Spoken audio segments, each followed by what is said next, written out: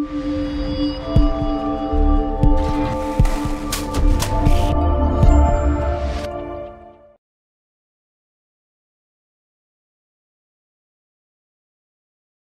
that, turn with me in your Bibles to Luke chapter 24. Luke chapter 24, verse 13 through 35.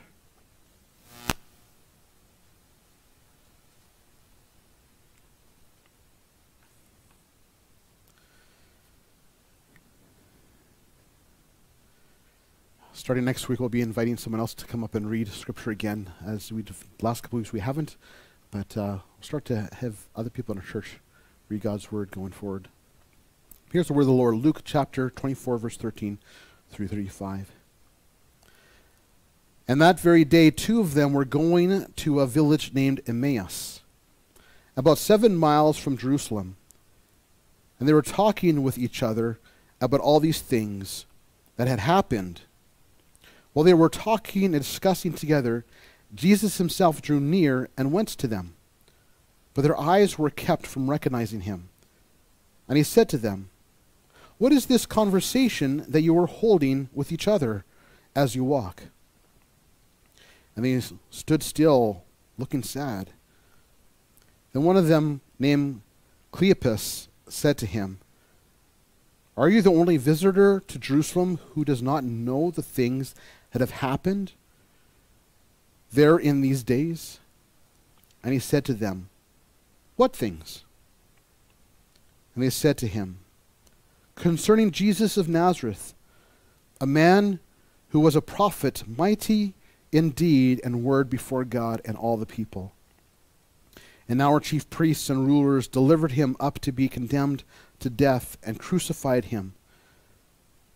But we had hoped that he was the one to redeem Israel. Yes, and besides all this, it is now the 3rd day since these things happened. Moreover, some women of our company amazed us.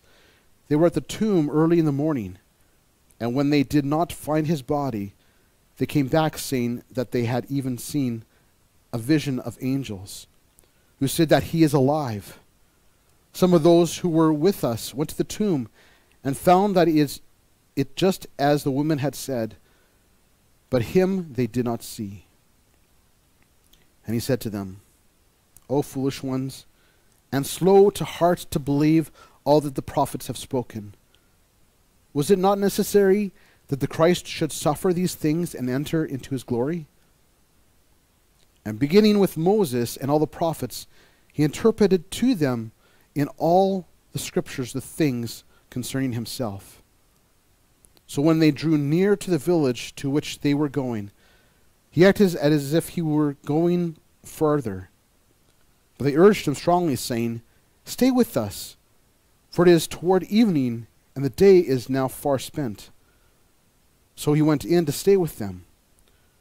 When he was at the table with them, he took the bread and blessed, and broke it, and gave it to them. And their eyes were opened, and they recognized him, and he vanished from their sight. They said to each other, Did not our hearts burn within us while we taught to us on the road, while he opened to us the scriptures?" And they rose that same hour and returned to Jerusalem.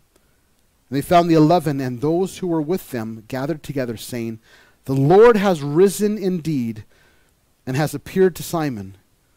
Then they told what had happened on the road, and how he was known to them in the breaking of the bread. May the Lord bless the reading of his word. Let us pray. Lord Jesus, we thank you for these words that you had Luke write down for us to remind us of what took place that 3rd day after your sacrifice on the cross. How you appeared to many of the disciples, and specifically these 2 men. Lord, thank you for these words and what you're about to teach us through it. And Lord, as we celebrate this day, Resurrection Sunday, Lord, may we again see a glimpse of your glory, to remember the great God that you are. So, Lord God, we ask you to open our ears to hear from you. Open our eyes to see you. And give us the courage to put into practice what you teach us this morning. For these things we pray in your name, Lord Jesus. Amen.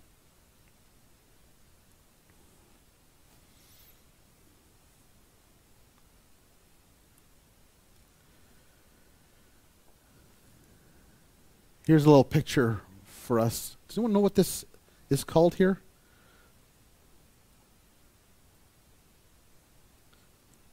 Oh, the names are at the top there. Pistol star. This is actually a star that some scientists had found, but something unique about it. And here's some information that I have written down here that I've learned about this star cluster. George Johnson writes in the New York Times that in October 1997, scientists at the University of California and the Space Telescope Science Institute released this photograph taken by the Hubble Space Telescope of a massive, unseeable star. What sense does that make? How could that be unseeable, and how could they have gotten a picture of it? Well, here's how. It's been dubbed the Pistol Star. It stands near the center of our Milky Way galaxy and burns as bright as 10 million suns and is as large as the entire space inside the Earth's orbit. So from Earth to the core of the sun, that's how big they say this star is. This raises the question, where did the scientists get the photograph? Good question, isn't it? In reality, the picture is a computer-generated image based on measurements of infrared rays, which are not visible to the human eye, but are detectable with scientific instruments. Computers convert these waves into colors, and voila! We see a picture of the biggest star in the galaxy. Imagine a colossal star blazing 10 million times brighter than the sun. But we can't see it without special equipment. Just as huge realities like the star are not perceivable without special equipment, so there are spiritual realities that a person cannot perceive without special equipment. What equipment could that be? Any guesses? The Holy Spirit. It's important to note that with our passage this morning. It could be that these two disciples had not yet received the Holy Spirit. Well, we know that because in Acts chapter 2 is when the Holy Spirit comes upon the church. So they didn't have the Holy Spirit. And yet it says here in this passage too that Jesus closed their eyes so they couldn't recognize that it was him. Not that their eyes were closed physically, but they'd see Jesus but didn't recognize him.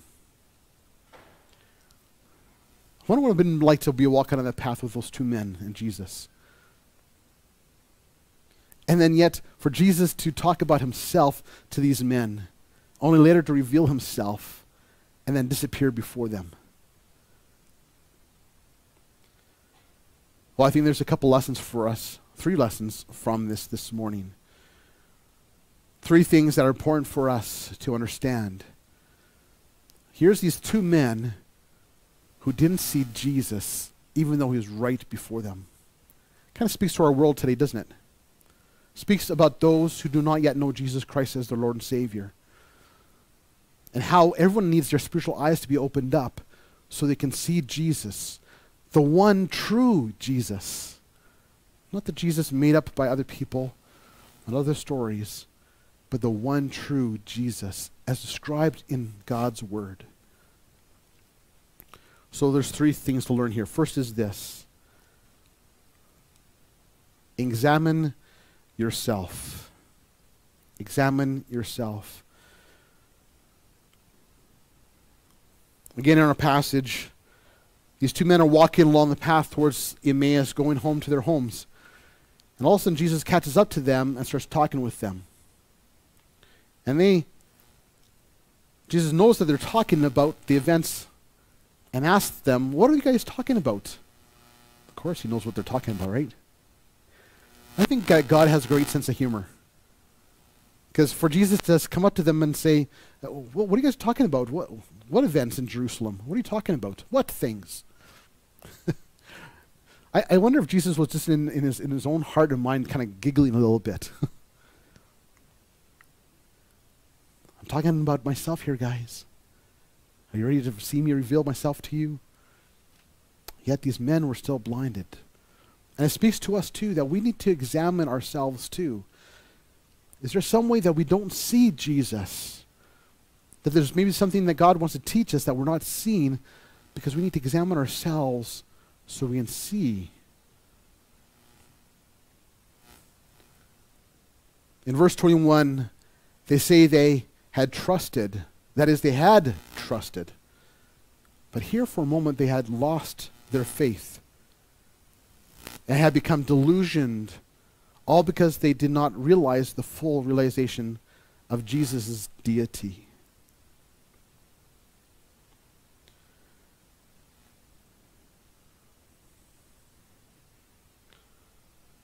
Here's some points for us to understand too as we examine ourselves, so that our eyes can be opened to the truth, so we recognize and understand that we need Jesus. A, examine if there's sin in your life. Turn with me to 2 Corinthians. We're going to be flipping a little bit this morning. 2 Corinthians 13, verse 5. You can keep your finger in the passage we just looked at too, because we'll be coming back to it. 2 Corinthians 13, verse 5, which speaks to this point here, to examine if there is sin in your life. Examine yourself to see whether you are in the faith. Test yourself. As we've seen with these two men again, they were having doubts for a moment there. They had heard the stories. The women had seen Jesus, and that some of the brothers had gone to the tomb and seen it empty, had seen an angel, but not Jesus. And so these two men then were blinded. They heard this news, but they were blinded to the truth of what took place. There's another man like that too. His name is Thomas, one of the 11 disciples. We call him Doubting Thomas for good reason.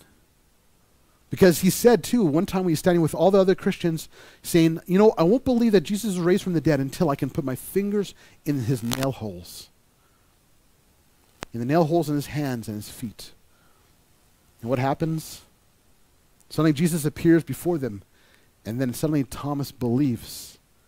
And Jesus even says to Thomas, Thomas, come and put your fingers through my nail holes.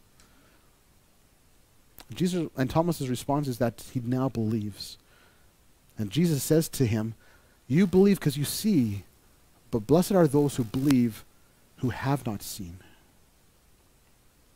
This speaks to us to examine ourselves, to examine if there's sin in our lives. Now we might face hardships and trials at times, but that doesn't necessarily mean because we've sinned. But I always like to say too that when I'm facing trials, I do need to examine that to see, Lord, is there some sin in my life? So I can get right with the Lord again. But if it's not because of sin, maybe because it's for another reason. Which leads us to B, examine if you understand the Word. Examine if you understand the Word. I think that's why we have a lot of errors in the church today, where we have these different ideas that are not in line with God's Word. That some people say that, well, science says this, though, and so it doesn't line up with God's Word, and so we'll believe the science over God. Well, do we not recognize that God is the one who created science? And the term science only means knowledge. It's what we know. So we need to test science against what God says in His Word. Sometimes, yes, we might misunderstand God's Word and need to study God's Word, but sometimes we need to make sure that we understand God's Word. That's why it's so important for each of us to learn how to study God's Word in-depthly and properly. So examine to understand the Word. 1 Corinthians 2, verse 12 to 14 says this. Now we have received not the spirit of the world, but the Spirit who is from God, that we might understand the things freely given us by God. And we impart this in words, not taught by human wisdom, but taught by the Spirit, interpreting spiritual truths to those who are spiritual. The natural man does not accept the things of the Spirit of God, for they are folly to him, and he is not able to understand them because they are spiritually discerned. So again, we need the Holy Spirit to help us understand the Word of God and to study it, to make sure we understand God's Word properly, so we believe rightly, so that we can see God clearly. See, examine that you believe about who you are in Christ. This is an important thing, because sometimes we get lost in our identity. Our world tells us that we have one kind of identity, or even look at how we greet each other when we meet someone new. What's the question that's often asked? Well, with men, we ask the question, first, after we find the person's name, we say, what do you do? I mean, what kind of job do you do, right? Men often take their identity in their job. How do women greet themselves, each other, when they first meet someone new? They ask questions about relationships, don't they? Like, are you married? How many kids? Relational more things. It's because men often put their identity in their jobs, and women put their identity in their relationships. And then further in our world, there's some people who have their identity in other things that are worldly, things that are not of God. But for us as Christians, we need to understand our identity in Christ. Neil Anderson put together a really good description of who we are in Christ so we can understand our identity. And with this is a list of verses as well. We're not going to look at each one this morning because it would take too much time. So if you want to have this, I can send it to you by email with all the verses listed with it, so that way you can look them up on your own at a later date. So here's our identity in Christ. First of all, if you are a Christian, that is, you have come to Jesus Christ, confessed your sins to him, and made him Lord of your life, you are accepted then by Jesus. What does that mean? It means that you are God's child. It means that you are Christ's friend. It means that you have been justified by God. It means then that you are united with the Lord and am one spirit with God. It means you have been bought with a price. That's what we celebrate this Easter season. On Good Friday and Resurrection Sunday, we celebrate Christ's death and rising from the dead to offer us his gift of salvation. At the cross is where he paid the price for our sins. Also, because we're accepted by Christ, we are a saint then. It's not some title that another church gives. It's the title that God gives you at the moment of salvation, because you were once a sinner. That's the identity we had before we were Christians, a sinner. When we come to Jesus, our new identity is that of a saint. Also, we're accepted, and we have direct access to God through the Holy Spirit. It also means we've been redeemed and are forgiven of all our sins. Not just the simple sins, but even the ones that we deem as really, really bad sins. It doesn't matter what awful things you've done. Jesus has forgiven you of those things. And lastly, am complete in Christ. That's not the only part of our identity. Also, our identity in Christ is that we are secure in him.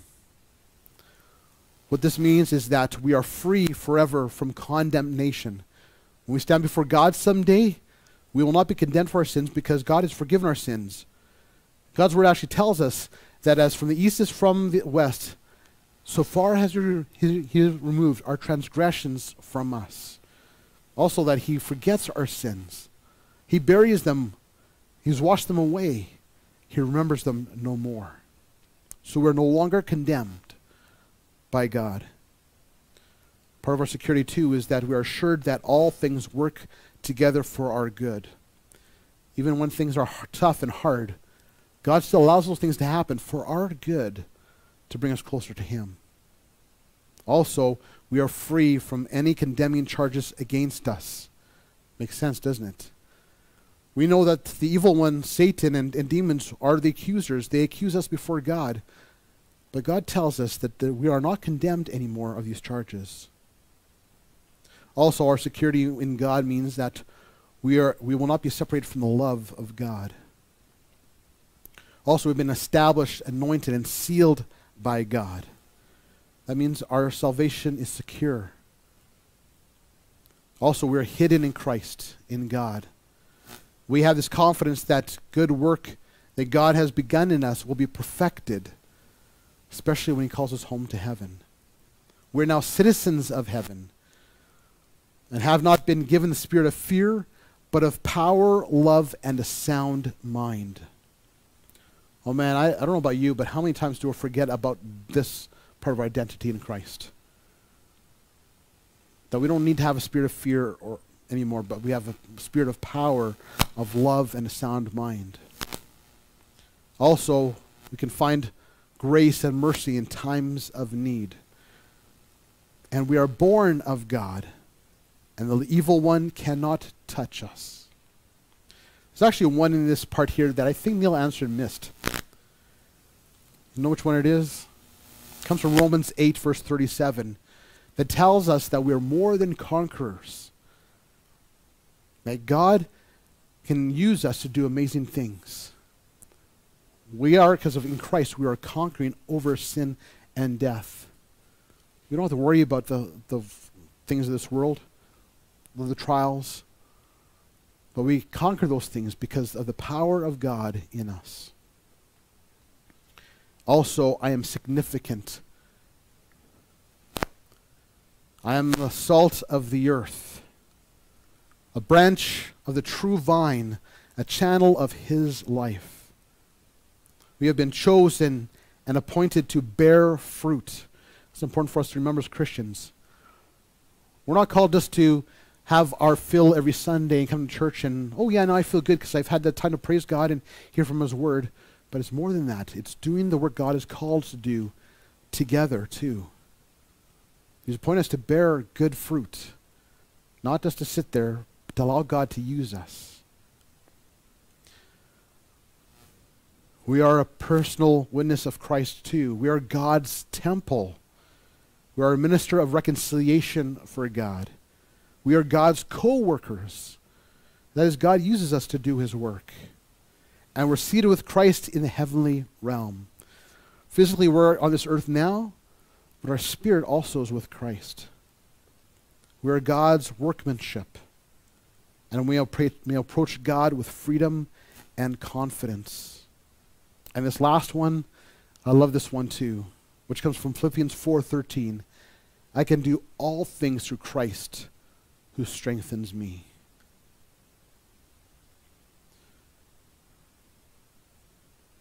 If you have rejected yourself and who you are in Christ, I encourage you this day then, and even in this moment, to take time to confess to the Lord that you've rejected yourself or your position with the Lord. And as you've seen these things, your identity in Christ, remember that is who you are in Christ. Remember the creator of this universe, who spoke this whole world into being, saw fit to create you. Therefore, you are a beautiful creation, and you are significant in God's eyes. So that's the first thing. As we kind of learn from these men on the road to Emmaus, they needed to examine themselves and where they were at, because they had a lack of faith in that time. But the second thing for us to examine and learn is to listen to God's teaching. Back in our passage this morning, verse 25, we see these words. And he said to them, O foolish ones. I would like to be called that one with those two men, right? But yet they were foolish because they had lack of faith for that moment there. O foolish ones, and slow of heart to believe all that the prophets have spoken. Was it not necessary that the Christ should suffer these things and enter into his glory? Here Jesus is discipling, teaching these two men on the road to Emmaus. And he's teaching them, telling them, hey, don't you recognize and understand what the scriptures say? The prophecies about the Christ? What was to take place? See, the Israelites had this wrong idea of the Messiah. They had this idea that the Messiah was going to come and rescue Israel from the yoke of the Romans. He thought he was going to free them from that. But Jesus was going to free them from much more than the Romans. He wanted to free all of humanity from their sins. So that's why Jesus tells them, hey, you need to listen to the truth of what is being taught in the scriptures by the prophets and understand truly, not having your own idea, but to understand truly of what is said of the Christ. It speaks to three things. A, the Word is truth. God's Word, the Bible, is truth. Psalm 119, verse 160.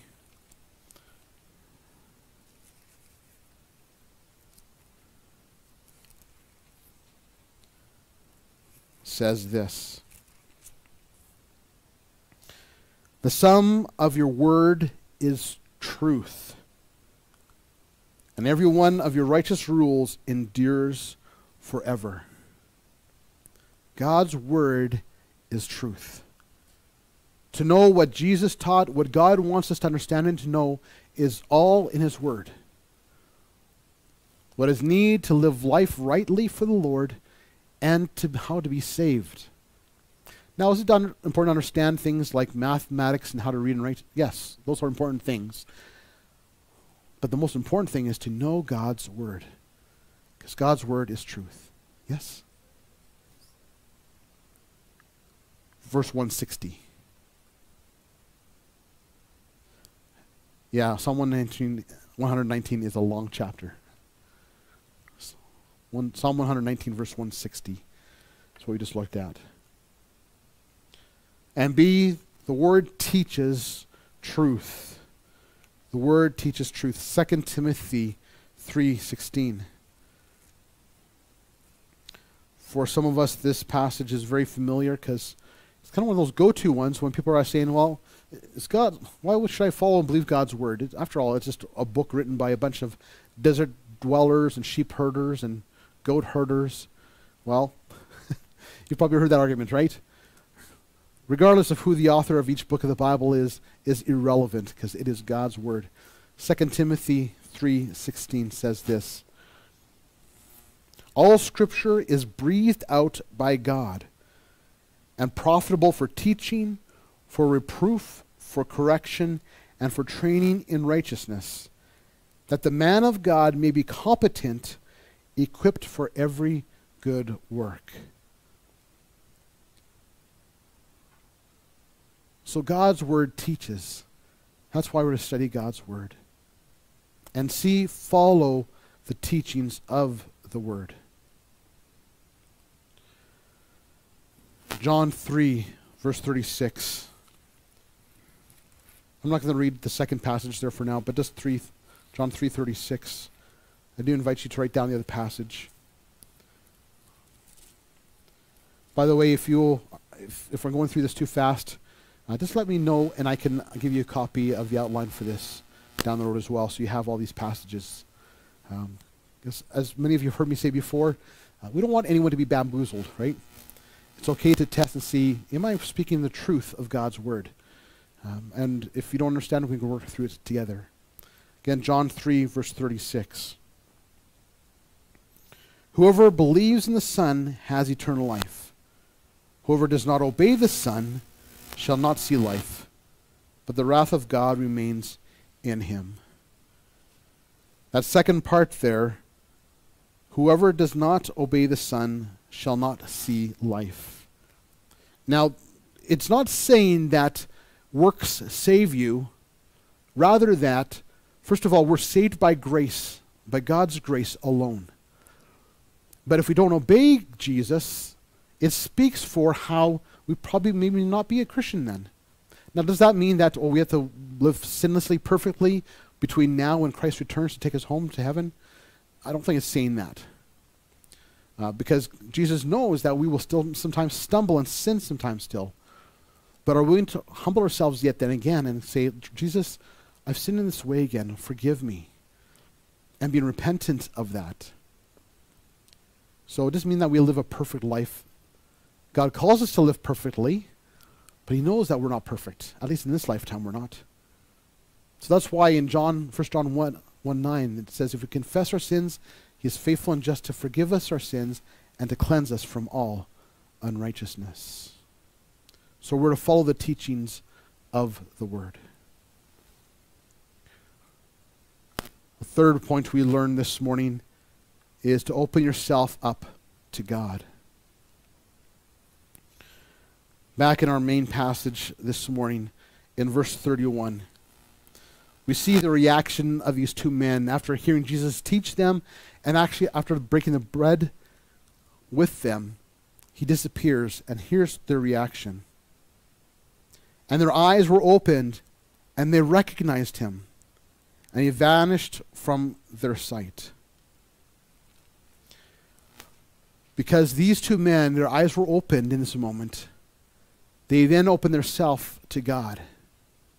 And the following words that they said, they were so excited that they had seen Jesus risen from the dead, that they ran right back to Jerusalem, which was 7 miles away. Was it 7 miles? Yeah, 7 miles. 7 miles is pretty close from here to Ross Haven, pretty close to there. From here to Ross Haven is about 15 kilometers. So it's pretty close to 7 miles. Imagine walking that distance from Ross Haven to here, or from here to there.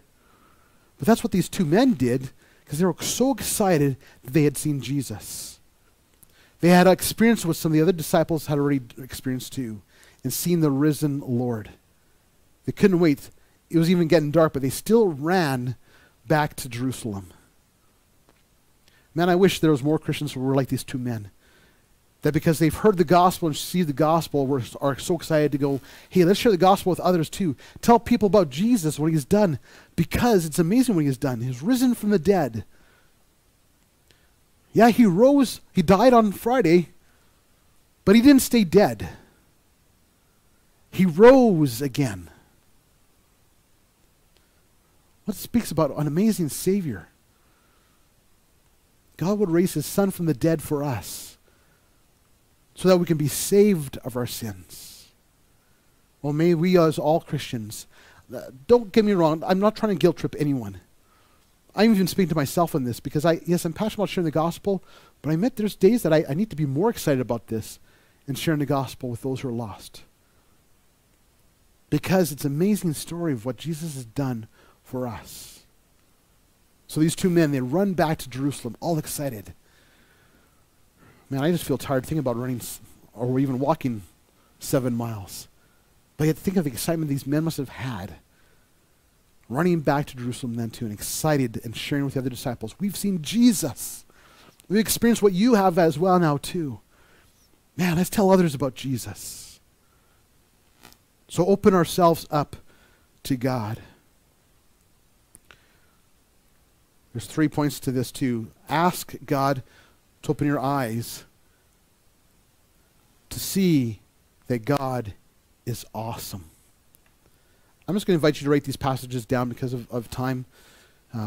But it's important for you to look at these passages still, because they still speak to these subpoints. But see that God is awesome. We see that throughout studying and reading God's word, that God is awesome. This past Thursday night, we joined together with some other churches for a Passover meal. And we did that as a means to allow us to see the Old Testament come alive a bit more for us.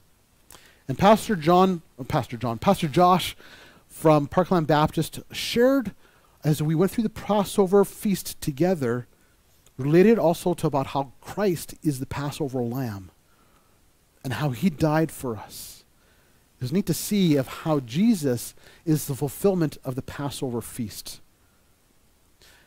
In this feast, though, we had a lady who he asked to come from his church to share her testimony.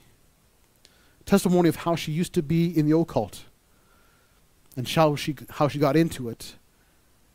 And then also how she realized that she was living in sin. And in a moment, the way she describes it too is only that God was in that moment with her. That she sensed God's presence because she felt the weight of her sin, the awfulness of being a part of the occult. And she confessed that to the Lord. And she said that as she confessed that, she felt like a weight was lifted. And so many changes happened in her life, in her family's life. She saw her husband come back to the Lord. She also saw her mom a year later come to faith in Jesus Christ. She has seen some of her friends who are part of the occult turn to Christ as well. She had shared too that there's 60-some or more occultists who recently have come to the Lord to faith in Jesus Christ. And shared how God is doing something amazing even in that dark place. The light of Jesus is being shone upon people. And people are realizing they need to come to faith in Jesus Christ. In him is true power. Power over sin and death. There's no power in the evil one or Satan or worshiping him. True power is in Christ. It's an amazing thing to hear. After I heard her share her story, I wanted to jump up and shout, "That's awesome." I love hearing people's testimonies because that's awesome. You might be thinking, well, my testimony is not as big as a person coming out of the occult or someone who's been involved in drugs. I've lived a pretty simple life and just slowly came to faith in Jesus Christ. But that's awesome still.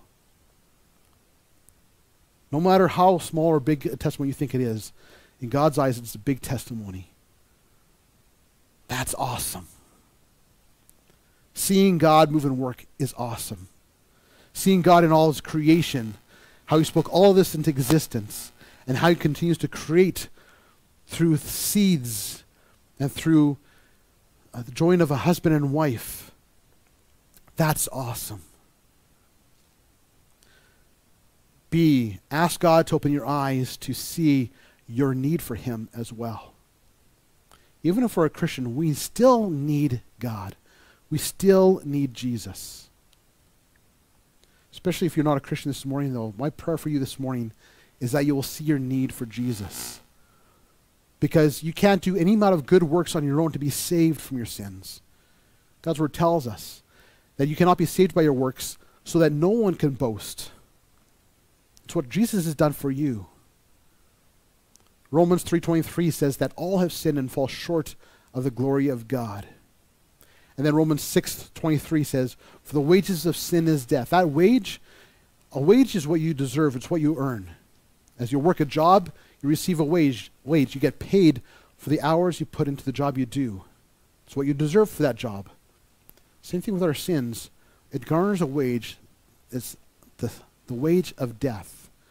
And that word death, the Greek word means not just dead, but it means an eternal punishment in hell. But the second half of that verse says this, but the gift of God is eternal life through Jesus Christ our Lord. That gift is what we celebrate this weekend.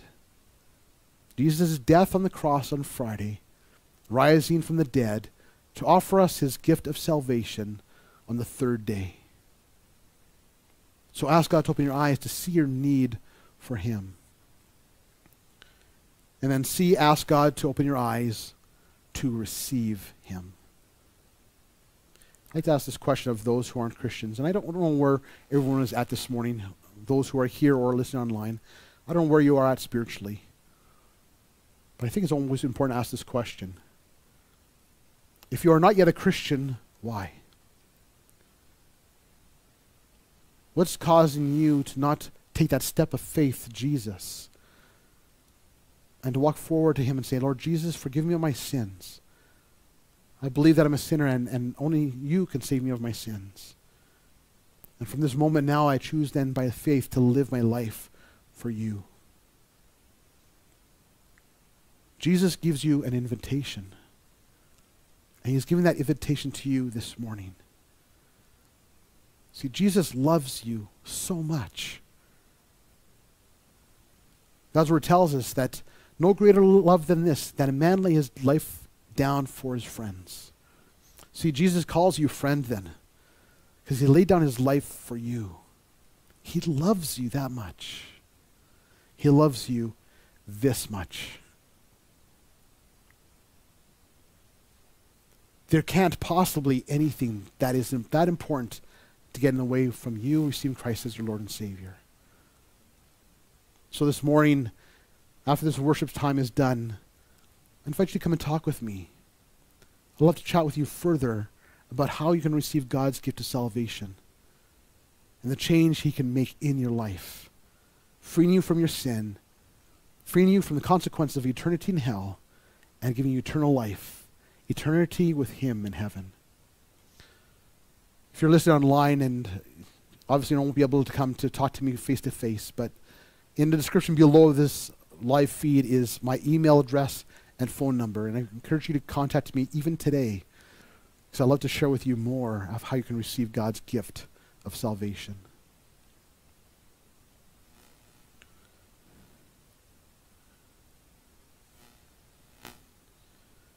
Here's the three things again we learn from this passage, that we learn from this story of Jesus meeting up with these two men on the road to Emmaus. We learn that we're to examine ourselves, to listen to God's teaching, and to open ourselves up to God. Allow God to speak to us. Allow God to draw us to himself. In closing, in just a moment, I'm going to play a video for you. It's to a song called I Can See, a song that was written and performed by David Meese. And I think it fits well for what we've been listening to today. These two men on the road to Emmaus were blinded. Maybe it was because their grief certainly was a lack of faith. And maybe we're walking like these two men today. Maybe we're walking with our spiritual eyes blinded. But may our eyes be opened like these two men later in the story.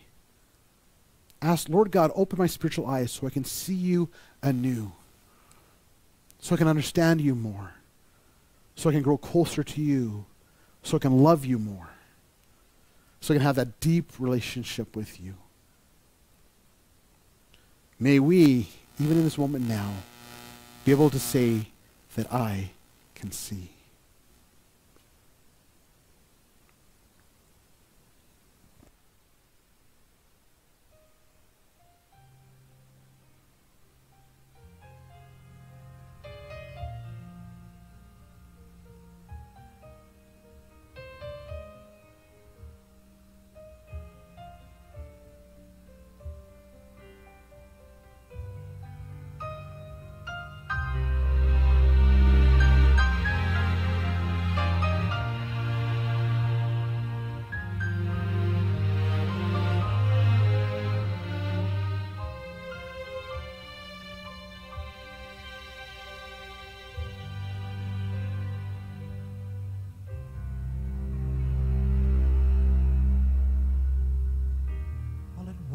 He walked beside me like he'd been there all along. Not a stranger, but a father who can sense when something's wrong. And he answered all my questions, and he understood my fears that somehow vanished now that he was here. Can't you see who walks with you? Can't you hear who speaks your name? Can't you feel something stirring in your heart? How his words ring strong and true, like a once familiar stream. Could the paths we follow from now on be the same?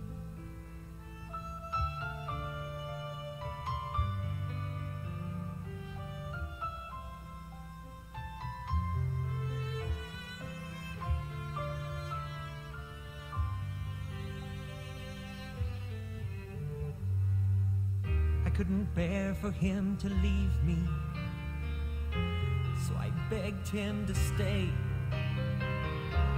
spend the evening a few moments before he went his way. Then like a host he stood and blessed me, broke the bread and poured the wine. Then there was something I knew, I recognized. Yes, I can see who walks with me.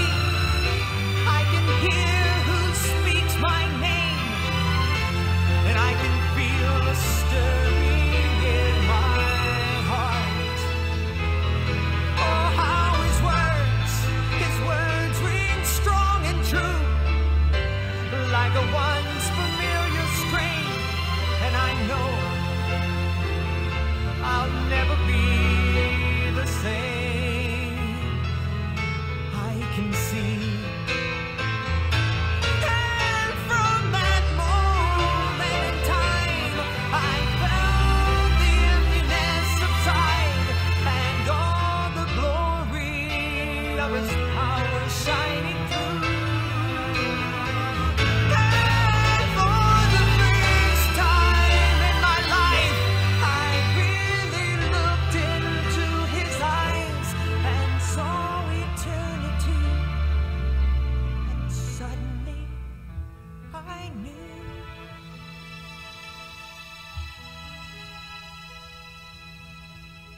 Yes, I can see who walks with me. I can hear who speaks my name, and I can feel something stirring in my heart. How his words still ring strong and true, like a once familiar strain, and I know I'll never be the same. I can see.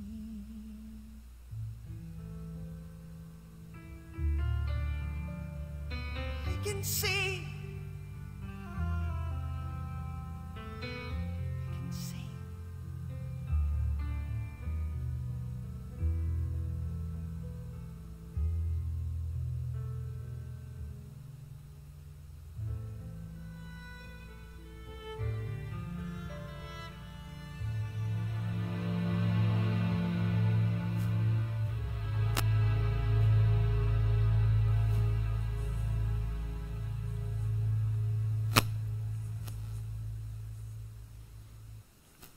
Can you see?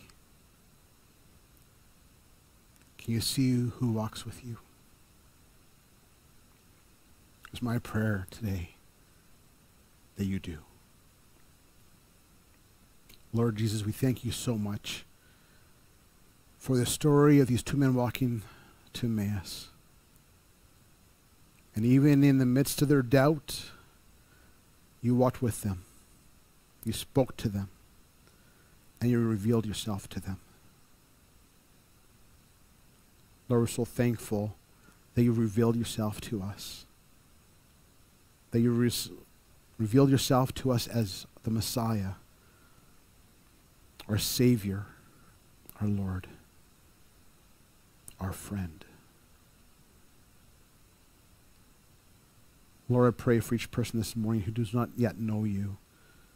Lord, that their spiritual eyes will be opened now to see the truth of who you are and how much you love them.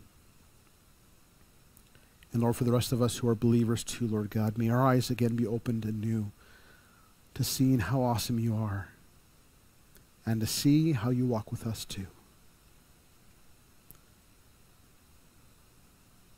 Lord, even at times, like the Psalms say, even though we walk through the valley of shadow of death, we'll fear no evil, for your rod and your staff, they comfort me. They comfort us because we know they are walking with us. May we see that you are there. These things we pray in your name, Lord Jesus. Amen.